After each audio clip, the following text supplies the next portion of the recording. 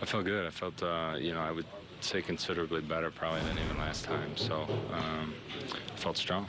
When you say considerably better, what did you feel like was better tonight? I felt like I had a little better life on my fastball and was just, I threw strikes last time too, but threw more strikes again tonight.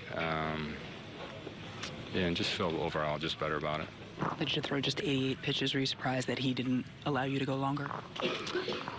I mean, you guys know that's kind of the game now. It's, a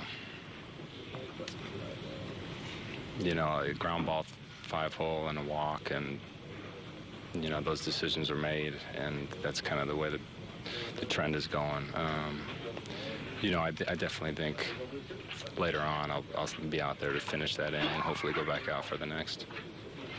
Aaron said he thought you deserved kind of to get the chance to get through that inning, but just the way it shaped up with the right-handers coming up. Did you see it coming? That with the right-handers coming up in the lineup, that he might make the move? I don't really think about it that way out there. I mean, I'm trying to get outs. I obviously know who's coming up, but I'm certainly not thinking to get out of there by any means. I just think